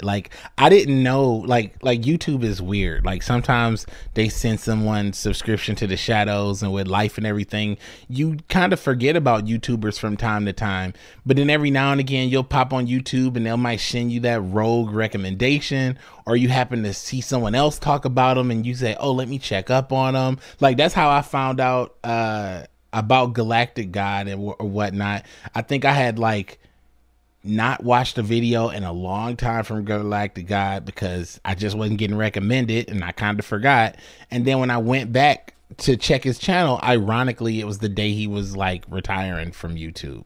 And I was like, wow, this is the saddest YouTube search I think I've done my entire YouTube searching career. It was super sad to see Galactic God just stop playing back in the day. But I saw him recently on a Yugi Nono video. He did a cameo on Yugi Nono's video, so that was actually pretty cool. Yeah, he Yeah, I forget the title of the video, but on the thumbnail of the video, you can see like a shadow outline of, Galactic Guy. Like he does like a pose, and he looks like Galactic Guy. Like you see the shadow outline, you see the silhouette, and you're like, that's Galactic Guy. And then you click on it, and then as he's going through the video, Galactic Guy shows up as a cameo character. No spoilers here. You can check it out. But it was really, it was really nice to see him again. It was really nice. I feel like, as we were talking earlier, as you're like a personality on YouTube, a lot of people kind of forget about that person behind there. And, like every now and again, you see that real person. Like, I feel like every YouTuber has had a character break, from time to time. Like there's a lot of times where I'm YTDan on YouTube and YTDan just leaves and I'm just plain old Dan. Like, and it's just weird because it's like, sometimes people see it, but other times people don't. And, shout out to all the boys who like see you for who you really are outside of your character. But it is a sad thing to see someone quit YouTube and stop posting or whatever, because that person is still there, but they don't use that account anymore because it's painful. Like it's hard to like I honestly last year really played with the concept of just quitting, and I didn't know if I was gonna quit and do a Galactic God style quit and just be like, man, hey, this is it and I'm sorry and I gotta go, it's the best choice for me right now and it's what I gotta do. Or I was just going to disappear and I didn't know what I was going to do. So, I struggled with that for a while, and I think, excuse me, sorry. I had a little yawn thing, but I struggled with that for a while, but I think what it eventually brought me through was me coming to a better understanding of who I was actually, like the type of person that I was and type of person I wanted to be, and me kind of clearly defining what these identities are that I'm portraying every day, because it's kind of hard to wear the mask of YouTuber and worker wherever you work, and then boyfriend or husband, and whoever you are as a base level. And all these people expect you to be all these different things for them at all these different times. And it gets hard to juggle all that, especially with YouTube, because YouTube is very strange. And I was trying to explain to my wife that, once you get that first 100 subscribers and YouTube sends you that email and says, man, you could fill up a movie theater with everyone who's subscribed to your channel. And when you visualize that in your mind and you think, wow, 100 people would come and sit down in the movies and watch me do a thing. Like, doesn't have to be anything in particular. They will watch you do a thing. That's a bit humbling. And when you get to the point where we are at the 30,000 to 60,000, you kind of feel like there's like 30,000 eyes of judgment on you all the time, no matter what you do, which is why I can understand how you were talking about earlier, how using the community tab is a bit paralyzing. Because you fear the negative consequences. Like I really do see that. I see that for real. Yeah, it's hard. It's hard to do YouTube and have that same. I'm lucky because I'm a very positive person in general. I've always kind of lived my life that way. And to be honest, I've done my Yu-Gi-Oh! Everything channel. It'll be 4 years in June or July of this year. Oh, wow, that's awesome. 4 full years. And I've never once considered quitting. The only way I'll probably ever stop is if the Yu-Gi-Oh! Anime forces me to stop. I think if the Yu-Gi-Oh! Anime says, hey, we're done, we're not making any more shows, which will happen eventually, it'll happen someday, then I'll probably say, all right, maybe I'll do a video once a month, but I'm really not going to focus on YouTube anymore. Yeah. But, that's something to worry about now for another 3 years. But it's hard, yeah. And then, if you want to stop making videos, do you leave entirely and give people a heads up? Or do you just leave entirely and delete everything, or just let them be ghost accounts and never go back to them and have people wonder about what you're doing and your well-being and everything? And there's no right or wrong answer, but to balance real life relationships, to balance YouTube, to balance your other job, which for me is hotel, for you it's something else. It's hard, man. It's hard to also be a friend, especially if you have friends that are going through difficult and tricky times, which is something that I feel like I'm dealing with a lot. Not, it's not, I don't mind dealing with it, but I know what you everyone's mean. got.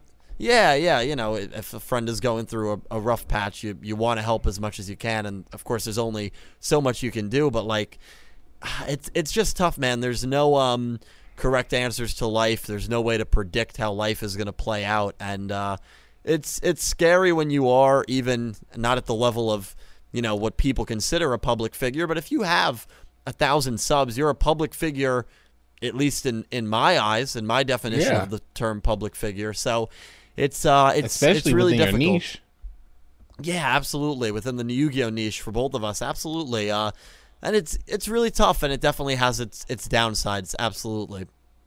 Yeah, I feel like the downsides never really outweigh all the upside, though. No, never for me. Yeah, never for me. I really enjoy it. I enjoy the entire experience, and on that same level of like anxiousness and even like doubt for yourself, because honestly, the way YouTube treats you versus like the comments you receive, like there's no real way, or at least a year ago, there was no real way for me to interpret that. It's like YouTube will recommend a video and send it out, and people are watching it and clicking it and liking it, but the comments are telling you that they hate the video. So it's like, so what's going on here? Like, why is it getting views and subs, but everyone says they hate it? But then you make a different video and everyone says they love it, but YouTube's like, nah, we can't show this to nobody. And then they like bury it, and then you don't get any views, and then you're like, well, what? And then it's like, well, what am I doing wrong? Like, and I think that's what I really was dealing with, because I just kind of felt like I couldn't hit anything. Like I couldn't get anything to do right. Like I just couldn't figure it out. And it got to the point where, all my conventional methods of study and learning for anything else, like I have like a corporate job, like I do like HR stuff. So like if I approach the problem in the corporate world, I would do some research, I'd figure out the process, and then I would make an action plan and follow through on it. But with YouTube, you can do all that stuff and make a plan and follow through and have expected results, but the results may vary, because YouTube might say, oh, we tried a new experiment, we went ahead and randomly removed all your thumbnails. Well, shit. I just was learning Photoshop and all this stuff so I could put more effort into making thumbnails, because according to every YouTube guru, thumbnails is what I need to be successful. So the week I figure it out, you guys started randomly removing thumbnails and you picked my channel. It's like, why? Yeah. It's like that kind of stuff really messed with my head. Yeah, no, I get it, man. It's tough. It's stressful. Life is stressful enough, and YouTube does add a lot of positives, but there's also a lot of negatives that come with it. You never know how much money. There's no set income like a typical job. Some months you can make enough where you're like, wow, if I made this every single month, I would be able to do YouTube full time. And then there's other months where you make a certain amount and you're like, wow, if I make this every single month, I'm going to literally be living on the streets. That's how little I made this month. And like, just look at December versus January for any content creator. It's that, where you're like, wow, if I replicated this every month, dude, I could do YouTube full time. And then you see what you make in January and you're like, yeah, this is why YouTube full time is really a crack pipe dream. And while it's great to do on the side, you really do need some sort of part-time job. The other thing is YouTube does not take care of any sort of health insurance at all. And that's a huge expense, especially if you want to have a family and start a family even outside of yourself, and you want to put people under your health insurance plan. Health insurance is such a nightmare here in the United States. And like, that's a huge issue as well. YouTube doesn't pay you at all for that. Yeah, YouTube doesn't. Honestly, YouTube, it is a I like, the weird thing about YouTube is, it's pretty much just has a bunch of people working for free, which Yeah, I think is insane. Like, it's like not too many companies can get away with the shenanigans that like YouTube pulls off the same way like an airport, you know, can pull off shenanigans. For example, like when I was trying to come home from that event, they were like, yeah, so the planes that you were going to take has been grounded due to weather or whatnot, and your flight's canceled. You know, you can't get back for like a day. And if I didn't look like I was like about to like literally lose my everything, like if I didn't look like I was like about to literally lose my constitution at any moment, I don't think that woman would have helped me. But what I think is odd is like, so why is Delta grounded but United is flying out at the same time? Like, it doesn't make sense. Like, you know what I mean? Well, yeah, those major corporations, especially airlines, really can do whatever the hell they want, and they use cookies to track airline tickets. So if you search, oh, you know what, I want to go to Orlando next week. You search tickets, you don't buy them. You look a day later, the tickets have gone up by $70. Like, they do that. They admit to that. That's what they use cookies for. But look it up if you don't believe me. And that was something that when I was in my marketing classes in college, we would always base studies around that. So That's they get away with insane. that. I mean, companies get away with so much crappy things, and it really is a dog eat dog world out there, especially when you look at the big corporations of the world. Oh yeah, I mean, I mean, all these big corporations, all these millions and billions of dollars floating around, and I still don't got a holographic dual disc. I don't have solid vision. I'm wondering what's going on here. Like, all this money, all this tax dodging, and I still don't have solid vision. What's happening? Somebody needs to get on this technology tip and start to innovate immediately. Absolutely. I kind of wish Well, Elon Musk was a duelist, honestly. That would have been me too. interesting. That's another thing though about just going back to YouTube. You know, when you have a job, they take money out for Social Security, for Medicare, for whatever else they're taking money out for. With YouTube, they don't do that. So when April comes around, you get smacked in the face by the IRS, and they're like, "Yeah, you owe us $2,000 today. Yeah, you owe us $3,000 today." So if you do YouTube and you're not great at, luckily I'm very frugal with money, and I'm very good at spending money in a mature way. But I know some people that are not good with money at all. If you do YouTube and you're not good with money and you never have a dime in your bank account and you're making enough where you're going to owe taxes, you get slammed in April for all the taxes that you all of a sudden owe. And that can really screw up a lot of people if they don't have the money come April. Yeah, and I think YouTube's main way of making sure that, you know, they keep their YouTubers out of jail and to make sure that they can kind of alleviate that problem is just go ahead and make sure YouTube doesn't pay shit. So you ain't got to worry about it if you don't make any money. Most people, I mean, like last year, I don't know about this year. Last year, I just made the threshold to where I would owe something. But yeah, most people don't even make that threshold. They don't even need to worry about it. Yeah, or most people can't even get monetized, which is like, well, you know, which is even, they made it more difficult since me and you started. Absolutely. Oh yeah, I mean, I got a second monetized channel, which is cool. Like at first, I thought I was gonna just use the second channel to like only do live streams or something, and then just upload on my original channel. But I just went away from that after that channel got monetized, because the interesting thing was as I had these two different monetized channels, the CPMs were different on both channels, which I thought was ridiculous, because it's like, why would the CPM be different on one channel versus the other? And they're both under the same name, same account. But I guess, you know, different branding, YTDan versus whatever the other channel could be, could have been like, you know, cooking up fish daily, and you know, it's just not the same thing. So I see why the CPM could potentially be different. But then once I start like messing around with both, I'm like, this is actually just creating more work, and I have to work harder to make sure that the people on my main channel sees this other content. I was like, forget it, I'll just put it all on my channel. And I just went back to it. It's just you know, it's and that goes back to that whole weird thing about just not understanding what's going on with like YouTube. But they've been better with like explaining things, and honestly, that the new tools that they released, those new reporting tools, are really helpful. Well, they're really helpful to like me or someone like me who's like used to looking at that kind of data for like other things. So like when I'm looking at this data, I'm like, oh, okay, I see where I went wrong, or I see why people like this, or I see why people watch this. Like my Gladiator Beast video, it was very popular according to YouTube's little message thing. It was like, oh, this is very popular, but I know why that was popular, because Gladiator Beast just dropped.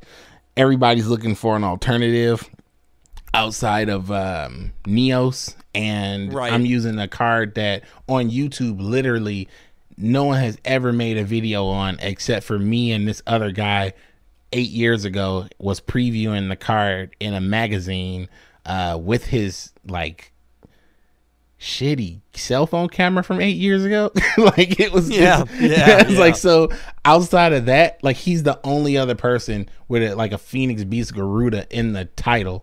So when I put that out there, YouTube's like, oh, this is brand new content. This has never been seen before on YouTube before. Let's go ahead and share it out. And then people was like, oh, snap, Dan uploaded. Those people normally watched. And then someone else looked, oh, snap, something new about Gladiator Beast. And those people watched. And then some randos that it was suggested to looked and was like, oh, snap, Gladiator Beast. And what is that card? Click just to find out what it was.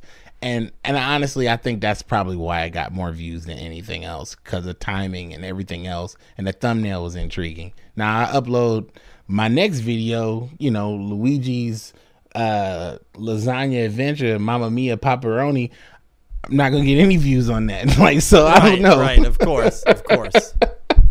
So I don't know. Like, it's just, you know, it's just a weird thing. But I did learn from the entire experience, and you know, and it was definitely other stuff happening with YouTube. Like YouTube wasn't the full reason why I was just gonna say I'm done with YouTube. YouTube was a big factor, but everything else with my life just was not syncing up with YouTube, and YouTube stopped being an escape. Like Yu-Gi-Oh has always been my escape from the world. Like the world could be on fire, but if I can just get a couple cards and I can take a look at them and build a deck, or I can shuffle them up or something, that gives me peace. Like that solitude really helps me.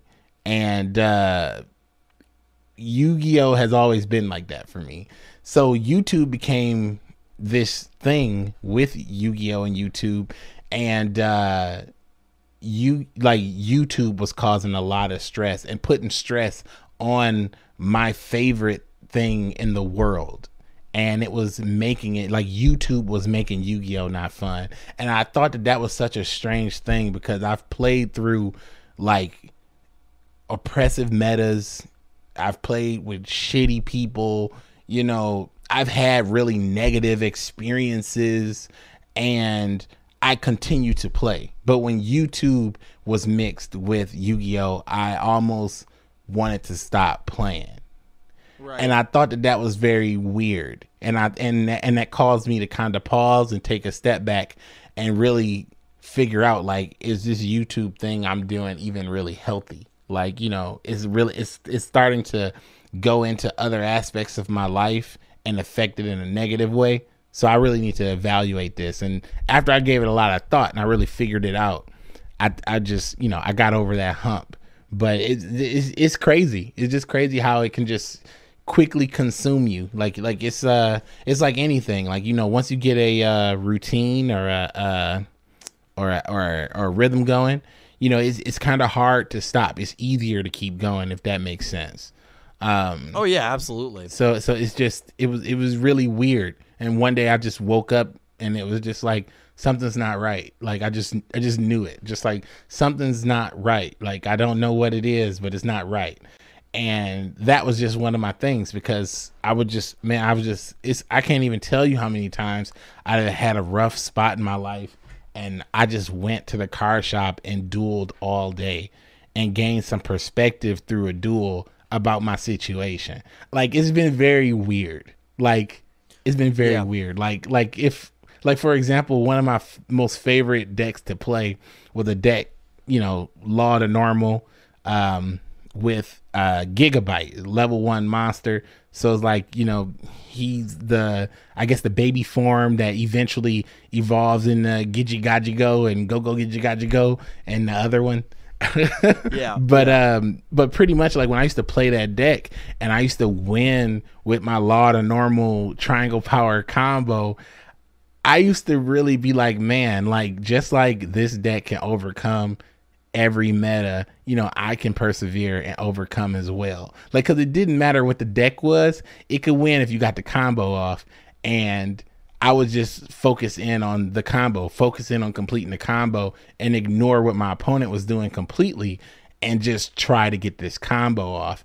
And sometimes in life, you know, I've realized that I need to get focused and to eliminate all distractions, and I need to get this combo off. I need to apply for this job. I need to get this girlfriend. I need to get this car. I need to do whatever it is I need to do. So I need to focus on my combo. What's the combo? I need to work this 40-hour job every day and grin and bear until I get enough money so I can afford a car, so I can drive away from my neighborhood to get a better job. Like that kind of stuff. But yeah, absolutely, man. But it's like, you know, I don't know. It's something about a duel that kind of just takes me personally just outside of myself, and I can just see it for what it is and fully immerse myself in it, and just, I don't know, just fully just enjoy it and just become one with just like the game, and just really, I don't know, just really get into a trance about the actual duel. But like the crazy thing is, like when I'm doing that on stream, it's hard to do that because I'm trying to duel, read the chat, you know, actually play well, you know, you know, keep up with the donations. Everything else is going on. It's a lot of distractions. But a lot of times, like how you sat and played Bloodborne, I would sit and play Yu-Gi-Oh. Like I sat, like one time I sat down, like, all right. And I gotta limit myself, like especially now, because Duel Links right now, like I know you, I don't know, do you play Duel Links? I used to a very long time ago when it first came out. I need to get back into it, so I haven't played it recently. But I was gonna say, like back then, like Duel Links like used to be real slow, and just like unga bunga Yu-Gi-Oh. But now Duel Links is like really fast. You know, the games can get really intense and really get close, and you can even have them crazy anime duels. So I'll sit down and like, I'm gonna record, and I need to record and get off of this thing in 10 minutes, because if I don't, I will sit and duel for hours and just not get up and just keep playing and keep changing the deck and keep looking for new combos and change to play something else, or copy some rando's deck and play his deck for a little while and all kinds of stuff. Like I'll just do it for hours and then get up and be like, oh no, it's 9:30 p.m. Like the day is gone now. Like how did this even happen? But oh yeah, man. I have not been able to do that since wife has been pregnant, actually. But you know, the things we do, the things we do for love, man. Oh my God, man. Oh man, I don't really I mean, I don't really know how we should end these things, but man, I've had so much fun like talking with you, man, over this. Like, what is this? Oh, like over an hour and a half, almost hour. Yeah, close to 2 hours, dude. This was a really, really fun time. Oh yes, man. I don't know. What kind of stuff you got going on in the future? What should we expect to see from Dylan? What should we expect to see from Dylan? Yu-Gi-Oh! Everything. Well, if anyone is interested at all in watching sevens, definitely check my channel, because I'll give you all the sevens coverage you need and more. Nice. More coverage than anyone could ask for. And when sevens begins, myself and my friends Nick, both Nicks, and my girlfriend Kate, we will all be doing the weekly Talkin' Yu-Gi-Ohs, where we go in depth about every single Yu-Gi-Oh! 7's episode. That'll be on a weekly basis. So a lot more live streams, obviously, when that show starts. I have a Seto Kaiba related theory in early March, and I have my updated timeline theory that's been 3 years in the making, which will be out at the end of March before sevens begin. So those are the two big videos to be expecting from my channel. I've been uploading more frequently lately, so if you're into anime stuff, if you're into any sort of anime news in regards to Yu-Gi-Oh! Theories, top 10s, whatever it may be, definitely check out my channel. I really do appreciate it. And Dan, thank you so much for having me on. I had an absolute blast. Hey, thank you so much. And Man, I'm glad we actually got to meet at that event. It was so crazy. Oh, me too, you, man. dude. Me too. It was great. You're a great guy in person. It was awesome. Oh, I appreciate that. It's funny because I had never seen you before, which is so strange. And now I feel like I see you all the time because when that live stream popped up and I saw you there, I was like, it's so weird because I felt like the entire time I watched your channel, I felt like you had never showed your face. Like I felt like I've never seen it. And then like to see you at that event, I was like, oh snap, that's Dylan of Yu-Gi-Oh! Everything. Yeah, the man right here. It was just insane. I know. It was great, dude. It was amazing. Yeah, it was just so cool, man. It was so cool. And I think you came a little bit later. Yeah, you came a little bit later, and I was there like I guess right when it had gotten started. So I'm just kind of watching people walk into the room, and it was really funny because a lot of folks were walking in the room, and I had no idea who the hell they were because they were coming from all different types of communities. But as soon as you spoke, I knew who you were. That's I'm like, oh God, that's Dylan. I guess that's a good thing, right? That's not a bad thing. Oh yeah, no, that's definitely a good thing. I mean, I think the people who do content without a camera, I think have like a really good advantage because a lot of times, like even when you don't feel like getting fully ready for a video, you can kind of wing it, in your pajamas. Oh yeah, I love it, dude. I mean, the amount of half asleep, no shower, pajama videos I've recorded, yeah, it's the best. Like I really don't bust out that camera, and I'm on camera enough where, for the live streams where I don't think I lose that personal touch with my audience. But yeah, man, being able to record videos not using the camera, there's less editing involved. It's great. I love it. Oh yes, well man, I loved having you on the channel. On next time, I don't know, maybe we should do something outside of the podcast. I don't know what we would do, but I don't know. We should do something outside of the podcast. Oh yeah, we were talking on the phone the other day. Yeah, that's secret plans. Yeah, you guys don't know about that. Yeah, that's secret plan. And if you ever make your way down to New Jersey, you could absolutely come on a stream with the crew down in the basement, and we could do a live stream together with everyone, just talking about life, talking about Yu-Gi-Oh! That would be a lot of fun as well. Oh, I'd love to have you on. People would love that. I would definitely love that. Man, you know what? The crazy thing is, I haven't been in a friend's basement playing Yu-Gi-Oh! In like fucking 10 years. Wow. That's a disgrace. That's insane. That's crazy. I've been bouncing around since I got married, which is like nuts. Like after I first got married, I had like career and stuff, and I just kind of only played Yu-Gi-Oh! On that one automated app, the Yugioh YGO app. Pro. Yeah, the YGO Pro. I used to play that like on my phone for a really long time. But then I got a new phone and I got so busy I never re-downloaded it because they made some sort of change and I had to take like 2 or 3 extra steps to download it. I just couldn't be bothered. And then eventually I ended up moving to Seattle, and then I moved from Seattle to New York, from Detroit to Seattle, then from Seattle to New York. And like I don't have any friends to go over to their house and chill in the basement in New York City, which sucks. And I was thinking about like, man, I really do want that back in my life. I really do want that circle of friends who play Yu-Gi-Oh! And respect the game and just want to chill on a Friday night and play Yu-Gi-Oh! All night. Like I miss that. Like I really do. Yeah, no, I mean, hey, I'm very blessed at my parents' house where I've been living, and I continue to just save money. I'm very lucky to have a good relationship with them. I'm not in a rush to move out at all.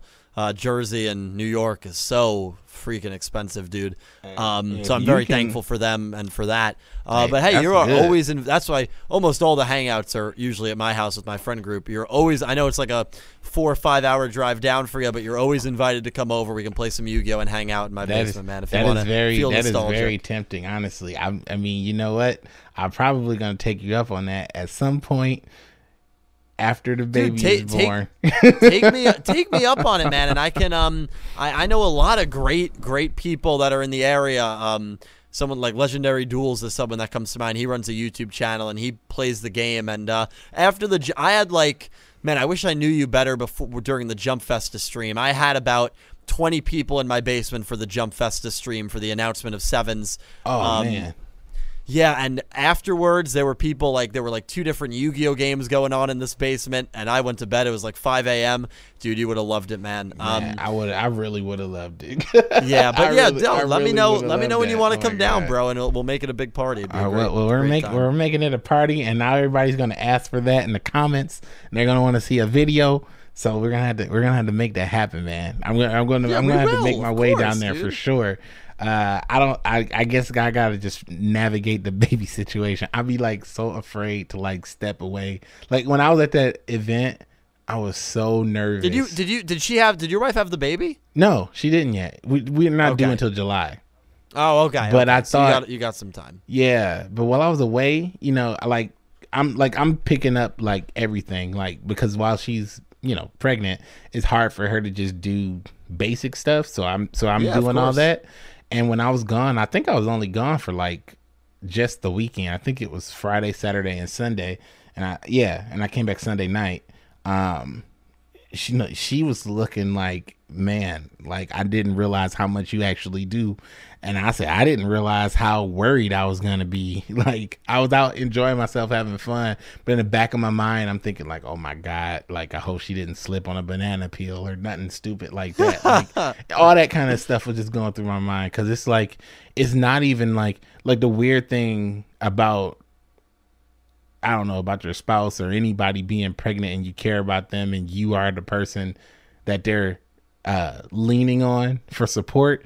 It's it's not the big stuff that you can avoid that hurts them. For example, a car accident or something like that would definitely hurt them, but a car accident isn't likely.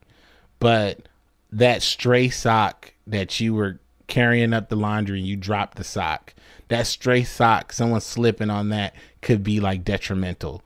So it's it's the little stuff, which is just it's so insane. So I was just super worried while I was there, but I was having a good time, but I was super worried. I don't know. Well, I hope, I get it, dude. I hope everything with that goes well. And myself and everyone in the community will be giving you a big congratulations in July when it happens. Hey, soon I have a special item that my wife actually got me that I have not revealed yet, but I will reveal it in a video coming up pretty soon for the sex reveal of the baby. And I've been waiting for a special video to do it. And we are getting a 3D ultrasound on Wednesday. So I was waiting for that actually. So now I'm probably gonna do my thing. I might do it for my King of Games video, this video, no promises, but I am definitely gonna do a thing for the sex reveal. I have not told anyone the sex of the baby. Also, Dylan, while you're here, before you go, you're gonna have to guess, my boy. Is it boy or girl? What do you think? I'm gonna guess girl, and I'm guessing girl because I think the percentage, if I remember correctly, the percentage of girl boy is not truly 50-50. I think the odds of having a girl are 51 or 52. I might be incorrect about that. So I'm just going with logic, and I'm gonna guess girl. I also think if you had a daughter, you would be able to raise her as a better duelist than any girl character we've ever seen in a Yu-Gi-Oh anime. And I think that would be really cool. So she would at least be stronger than my Valentine. At least. Yes. As long as she won one duel at locals or against you, then she's stronger than my Valentine. Well, my actually got wrecked by Taya, which is terrible. Yeah, that's right. Actually, Mai introduced us to this concept of scooping, actually. I didn't actually realize that. She was the first one to put her hand over the deck and say, I surrender. Wow. Yeah, she's useful for something. Now, actually, when you think about that, that's kind of problematic. The only female duelist surrenders. Yeah, oh yeah, that's no! Not good. No! That is not good. Oh, God. Here we go again. Yep. Jesus Christ. That's going to be on Watch Mojo. Oof.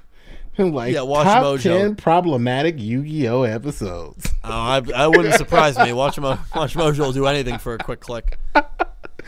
Oh my God! Wow, that could be That could be a funny YouTube slogan. He'd be like, "Welcome to the YTDan channel. I'll do anything for a quick click."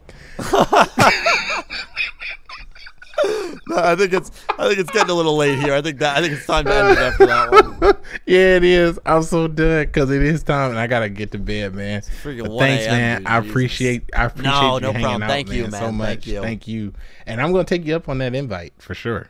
Yeah, come down, dude. See, it'll be a fun time. All right, man. Well, thanks so much and keep it dank.